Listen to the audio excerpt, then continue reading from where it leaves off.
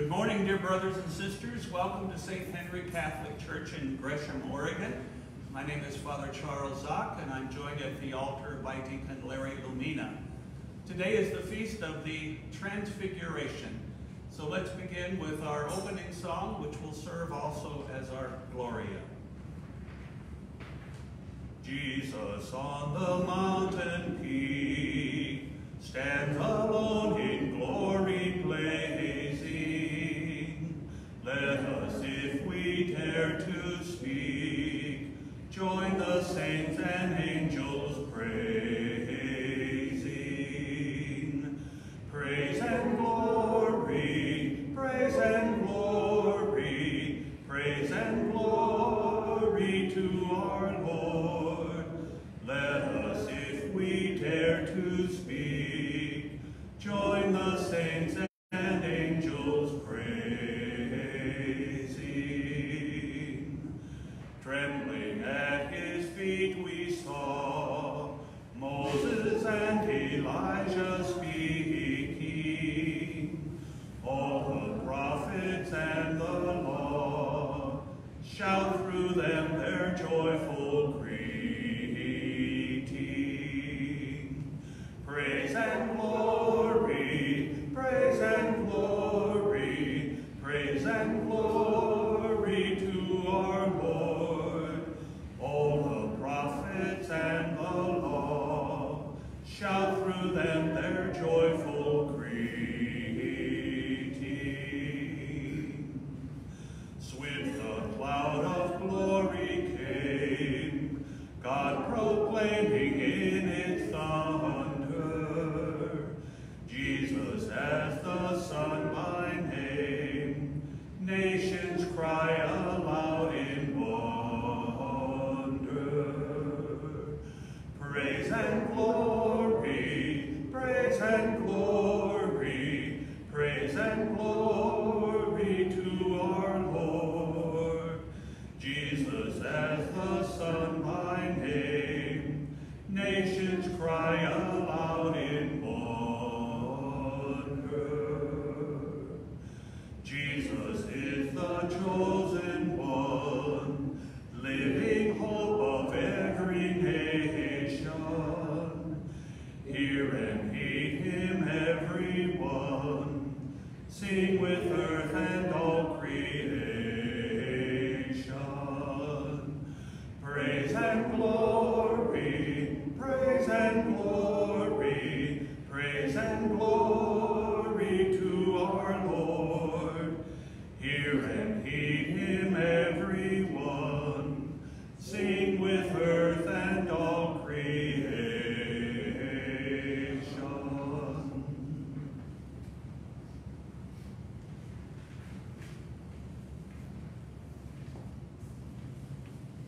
In the name of the Father, and of the Son, and of the Holy Spirit. Amen. The Lord be with you. And with your spirit.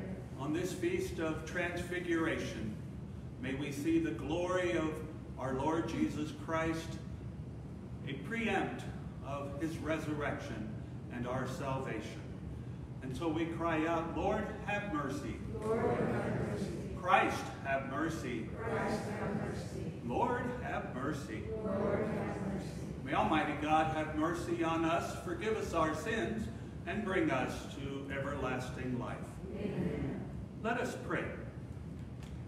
O God, who in the glorious transfiguration of your only begotten Son, confirmed the mysteries of faith by the witness of the fathers, and wonderfully prefigured our full adoption to sonship, grant, we pray, to your servants, that listening to the voice of your beloved Son, we may merit to become co-heirs with him, who lives and reigns with you in the unity of the Holy Spirit, one God forever and ever. Amen. Please be seated for the word of God.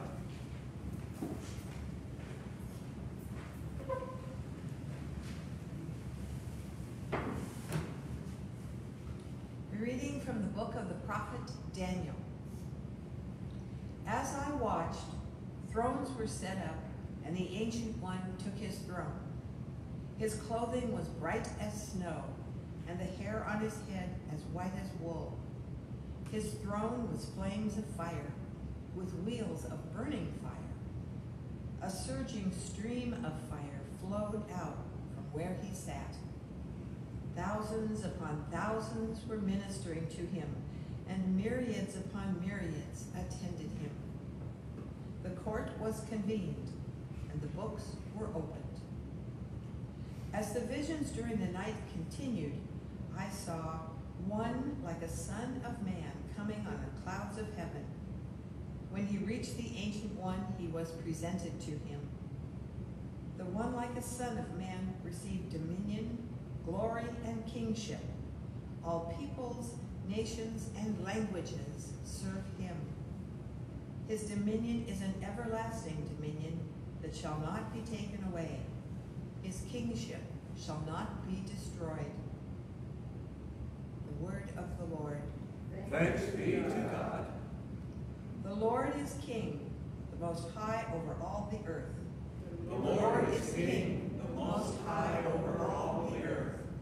The Lord is King, let the earth rejoice. Let the many islands be glad. Clouds and darkness are round about him. Justice and judgment are the foundation of his throne. The Lord is King, the Most High over all the earth. The mountains are like wax before the Lord of all the earth. The heavens proclaim his justice, and all people see his glory. The Lord is King, the Most High over all the earth. Because of you, Lord, are the Most High over all the earth, exalted far above all gods.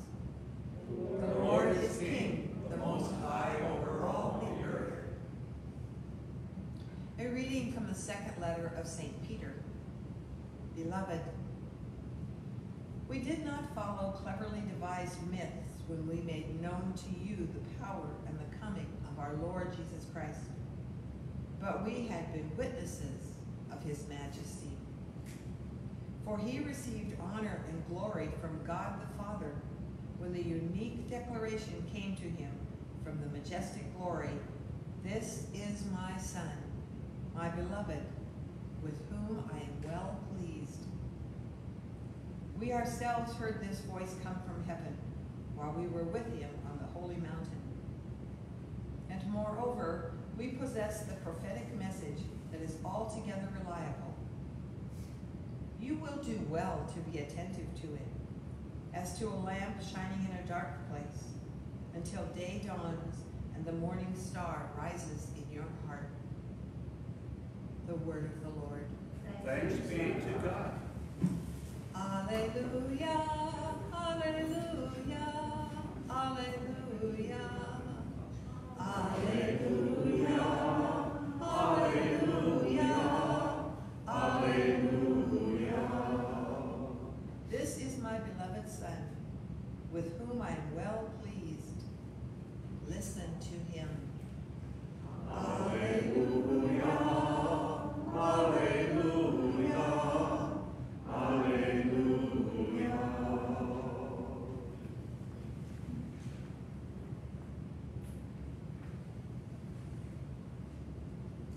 The Lord be with you. And with your spirit. A reading from the Holy Gospel according to Matthew. Glory to you, Lord. Jesus took Peter, James, and his brother John and led them up a high mountain by themselves. As he was transfigured before them, his face shone like the sun, and his clothes became white as light. And behold, Moses and Elijah appeared to them, conversing with him. Then Peter said to Jesus in reply, "Lord, it is good that we are here. If you wish, I will make 3 tents here, one for you, one for Moses, and one for Elijah." While he was still speaking, behold, a bright cloud cast a shadow over them. Then from the cloud came a voice that said, "This is my beloved Son, with whom I am well pleased. Listen to him." When the disciples heard this, they fell prostrate and were very much afraid. But Jesus came and touched them, saying, "Rise and do not be afraid." And when the disciples raised their eyes, they saw no one else but Jesus alone. As they were coming down the mountain, Jesus charged them, "Do not tell the vision to anyone until the Son of Man has been raised from the dead." The Gospel of the Lord. Praise to you, Lord Jesus Christ. Imagine, if you will, you're one of the disciples, and you had just heard in previous chapters that Jesus was going to give himself up, die. You would be devastated. Jesus takes the three closest to him up the mountain, where he is transfigured, so they can see that he is really God. Not to worry if he's going to die, because he will come above, rise above death. But the Transfiguration has so much, this story has so much in a short little bit to tell us. Now we have Moses and Elijah joining Jesus, the law and the prophets, and Jesus, the fulfillment of all that Old Testament writing. And it's an experience that, of course, Peter, the one that's kind of impetuous, the one that's always at the forefront doing what we do as humans, you know, kind of making mistakes and whatnot, he wants to stay there because the experience is something that he probably has never experienced. Obviously, you don't see someone transfigure themselves, but that experience was so heartfelt to him. So think back, if you will, an experience that you've had that brought you closest to Jesus that you've ever felt in your life. And I'll just tell you, for me, it was the Easter Vigil in 1996 when I was welcomed into the Catholic faith. I still think back, I can remember the songs that were played that evening. Really didn't want it to end. But of course, as all things do, it does. And then we have the memory of it. Another time when I'm brought closer to Jesus is when I hear the St. Louis Jesuit version of "Glory to God in the Highest." I don't know if you've ever seen that or heard that, but it's wonderful. And there's one point in that song where everything's quiet and then the voices raised together. It brings me closer to God, and I can actually feel it. It's like I get a tingling sensation. But that's me. But the Transfiguration, we see Jesus showing so brightly, but like they say, not even a fuller or someone that dyes clothes could even come up with that color of white. So intensely bright. But one thing that we do here is when the cloud comes over everybody, and we assume that that's God talking. And he said, "This is my beloved Son, with whom I am well pleased. Listen to him." Now, where did we hear that before? At the baptism, right? We heard the clouds part, and then we hear that also. That would mean that would be very important to remember and act on, right? This is my Son, whom I'm well pleased. Listen to him. Like I've often said, when Jesus speaks in the Gospels, it's time to really pay attention. Because we, in our lives, get so far astray at times. And we kind of sometimes maybe forget about Jesus. And we get caught up in what we're doing. But we are called to that transformation also. We are called to daily be transformative in our lives and for others.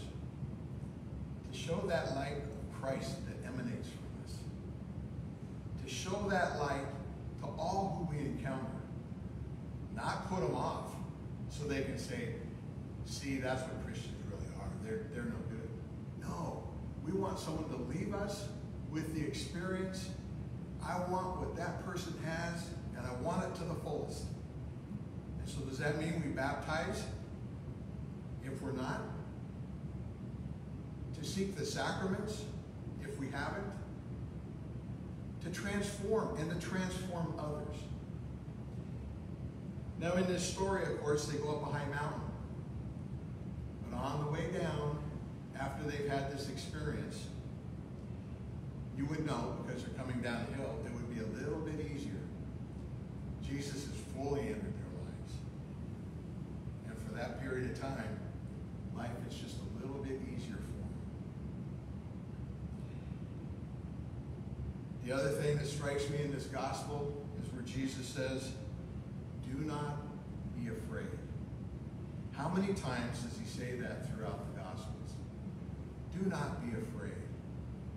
And in these times that we're facing, especially with the virus, there's a lot of us that don't want to catch it. We don't want to go through the suffering that this virus can cause some people. But we always have Jesus.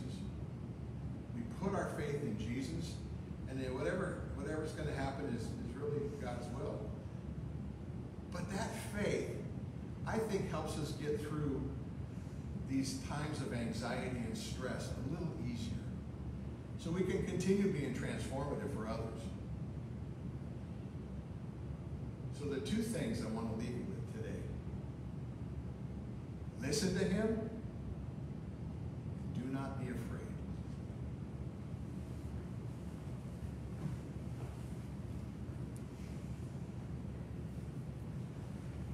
On this, the Feast of Transfiguration, let us lift our hearts and voices in prayers to the Lord. We pray that we recognize the Christ as the fulfillment of the law and the prophets, and may, as God directs, may we listen to him with our hearts and our ears. Having ears to hear, we pray to the Lord. Lord. Almost 18 years ago, Pope St. John Paul II added the luminous mysteries, a central piece being the Transfiguration. May we increase our devotion to the mysteries of salvation in the Rosary. We pray to the Lord. Lord.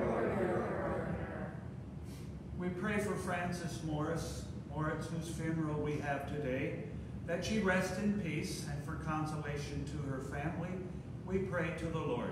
Lord. And we add our own intentions in the silence of our heart. We make all of these prayers through Christ our Lord. Amen.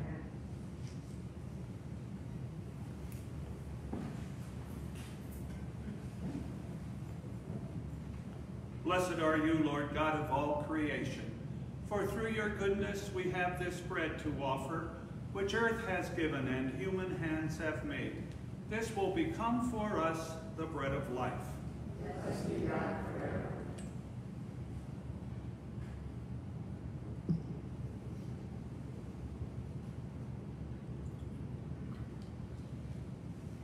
Through this mystery of water and wine, may we come to share in the divinity of Christ, who humbled himself to share in our humanity.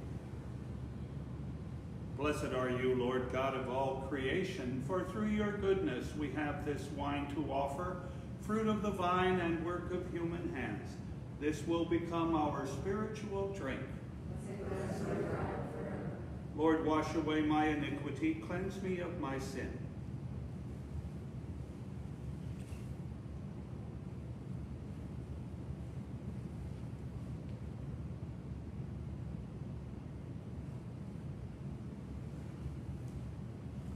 Sisters and brothers, we pray together that this our sacrifice may be acceptable to God, the Almighty Father.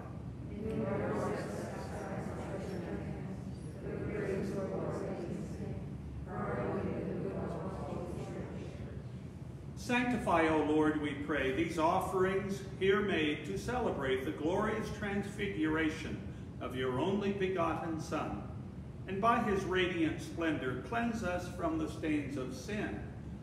Through Christ our Lord. Amen. The Lord be with you. Lift up your hearts. Let us give thanks to the Lord our God. It is truly right and just, our duty and our salvation, always and everywhere to give you thanks, Lord, Holy Father, Almighty and eternal God, through Christ our Lord. For he revealed his glory in the presence of chosen witnesses, and filled with the greatest splendor that bodily form which he shares with all humanity, that the scandal of the cross might be removed from the hearts of his disciples, and that he might show how in the body of the whole church is to be fulfilled what so wonderfully shone forth first in its head. And so with the powers of heaven we worship you constantly on earth, and before your majesty without end we acclaim. Holy, holy, holy Lord God of hosts, heaven and earth are full of your glory. Hosanna in the heights. Blessed is he who comes in the name of the Lord. Hosanna in the heights. Please be seated. You are indeed holy, O Lord, the fount of all holiness. Make holy, therefore, these gifts, we pray, by sending down your Spirit upon them like the dewfall, that they may become for us the body and blood of our Lord Jesus Christ. At the time he was betrayed and entered willingly into his passion, he took bread, and giving thanks, broke it, and gave it to his disciples, saying, Take this, all of you, and eat of it, for this is my body which will be given up for you.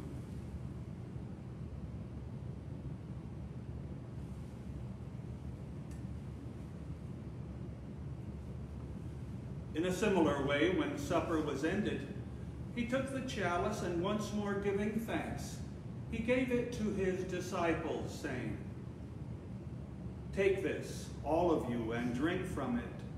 For this is the chalice of my blood, the blood of the new and eternal covenant, which will be poured out for you and for many for the forgiveness of sins.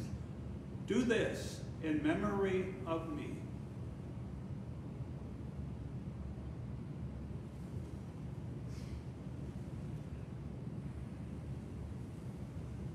The mystery of faith.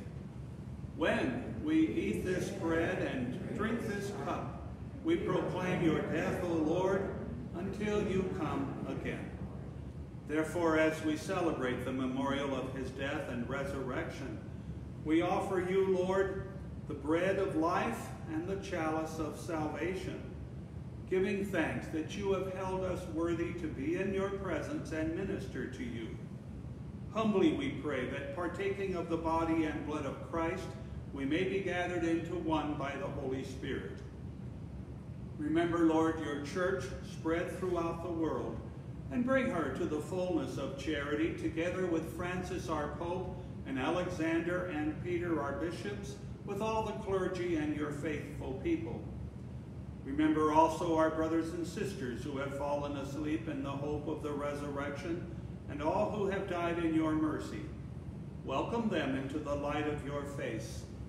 Have mercy on us all, we pray, that with the Blessed Virgin Mary, Mother of God, with Joseph, her spouse, with Peter, James, and John, and the blessed apostles, and all the saints who have pleased you throughout the ages, we may merit to be co-heirs to eternal life, and may praise and glorify you through your Son, Jesus the Christ.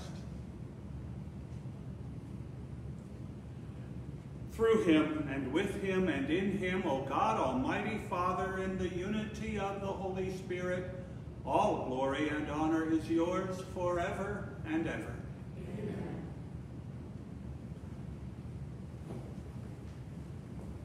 And now, directed by divine teaching, let us pray together the words Jesus taught us. Our Father, who art in heaven, hallowed be thy name.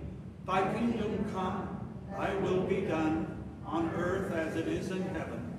Give us this day our daily bread, and forgive us our trespasses, as we forgive those who trespass against us. And lead us not into temptation, but deliver us from evil. Deliver us, Lord, we pray, from every evil. Graciously grant peace in our days, that by the help of your mercy we may be always free from sin and safe from all distress, as we await the blessed hope and the coming of our Savior, Jesus Christ. For the kingdom, the power, and the glory are yours now and forever. Lord Jesus Christ, who said to your apostles, "Peace I leave you, my peace I give you," look not on our sins, but on the faith of your church, and graciously grant her peace and unity in accordance with your will, who live and reign forever and ever. Amen. May the peace of the Lord be with you all. And with your spirit. Let us offer each other the sign of peace. Peace be with you.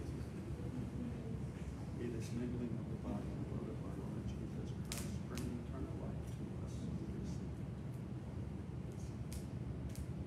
it. Lamb of God, you take away the sins of the world, have mercy on us. Lamb of God, you take away the sins of the world, have mercy on us. Lamb of God, you take away the sins of the world, grant us peace. Behold the Lamb of God. Behold him who takes away the sins of the world. Blessed are those called to the supper of the Lamb. Lord, I am not worthy that you should enter under my roof, but only say the word, and my soul shall be healed. May the body of Christ bring us to everlasting life.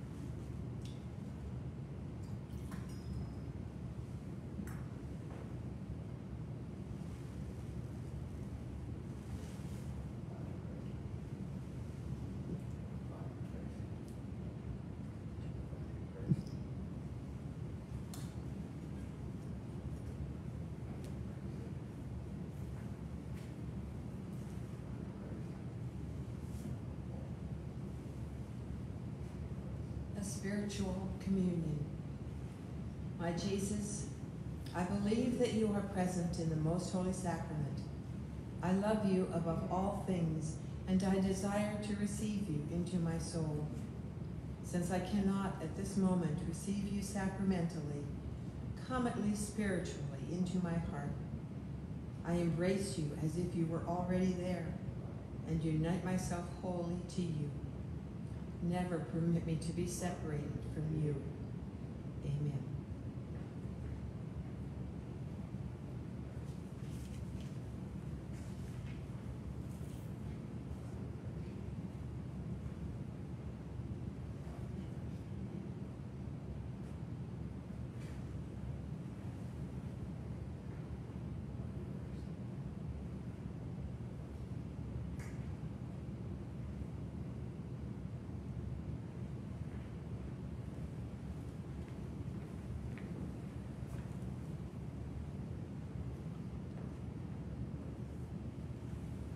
Let us pray.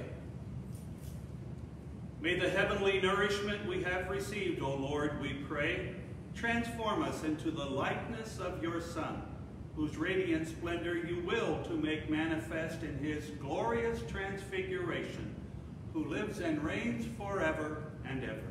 Amen. A couple of announcements. First of all, tomorrow we'll be distributing food boxes, over 1,000, that are a combo box of dairy, meat, and produce.